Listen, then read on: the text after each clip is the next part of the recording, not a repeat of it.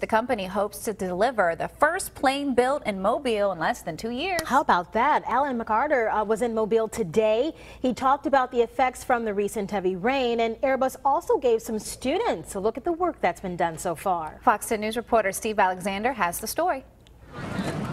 This is what the final assembly line looks like today, the building where A320 aircraft will be built.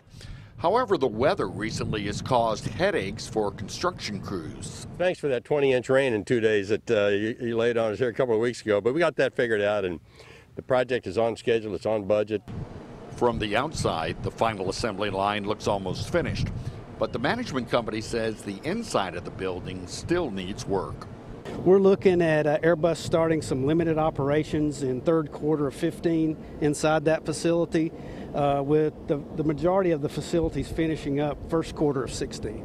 Then it will be time to start building airplanes and deliver it in first one in April of 2016. Some of the next buildings will go up at the same time, like 2 hangars. And in this area will be the delivery center, like a showroom at a car dealer. This is actually when a customer takes possession of an aircraft. This is the facility that customer will come to. The airplanes will park out here in front of it. But work on the powerhouse that supplies utilities to the facility is finishing up. Today, third graders from Gilliard Elementary looked at the site and learned a few lessons about the company. They're going to build airplanes and put it in the 3 stations we learned about today. They're already working on 3 different stations, and they said it's probably going to be a year until they're finished with all of them. So what was your favorite part of the trip? That I get to see jets, airplanes, and we get to get ice cream. The students learned there is break time on a construction site, too. Reporting from Mobile, Steve Alexander, Fox 10 News. They got 2 treats, a look at the progress and some ice cream. All right, if you're looking for a job, Airbus has started its second wave of hiring.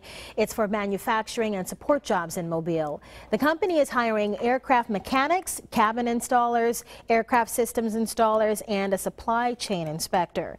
If you want to apply for the jobs, all of the hiring is done through AIDT, and we have a link for you at fox10tv.com. Now, keep in mind, if you're hired, you will have to make preparations to spend 9 months overseas. That's for training at other Airbus plants in Germany, France, or China.